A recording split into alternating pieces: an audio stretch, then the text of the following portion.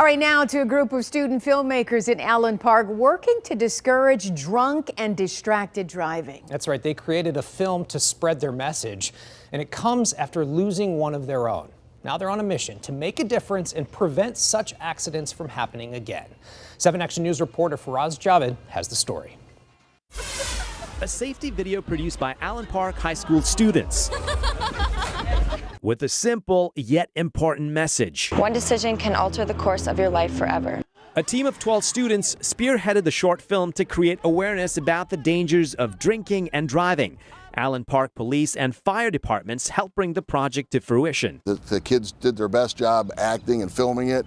For other people, it shakes them to their core. Allen Park Police Chief Christopher Egan has been in law enforcement for 32 years. For him, every loss of life matters, especially preventable accidents that result from being under the influence or distracted driving. And then it's the emotional baggage that the people that are still here, their family, their friends, honestly, the officers. For Chief Egan and the student filmmakers, the video is also personal.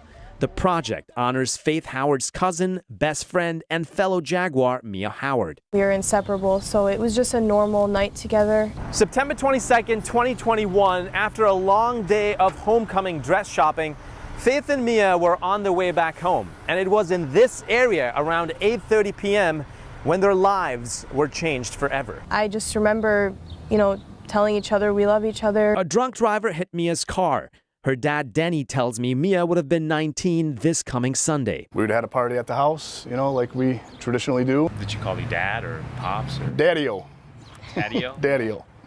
Why is that? I have no idea, but I miss that. And for the longest time, after the accident, I kept waiting for that door to open. Those are the things that I don't have anymore. Her mother doesn't have those either, because of a selfish, foolish judgment call. In 2022, Allen Park Police responded to 67 drunk driving accidents. The year before, that number was 77. It's a trend that's got to stop. It's 2023. We got to be smarter with Uber and Lyft and designated drivers. Meanwhile, even though it was hard for Denny and Faith to watch the student film, they hope the message resonates. The kids did a phenomenal job, and I hope it raises awareness. Now, the chief says every second your eyes are off the road, you're potentially putting yours and others' lives in danger. When in doubt, make sure you reach out to friends and family. Reporting in Allen Park, I'm Faraz Javed, 7 Action News. Oh, thank you so much, Faraz.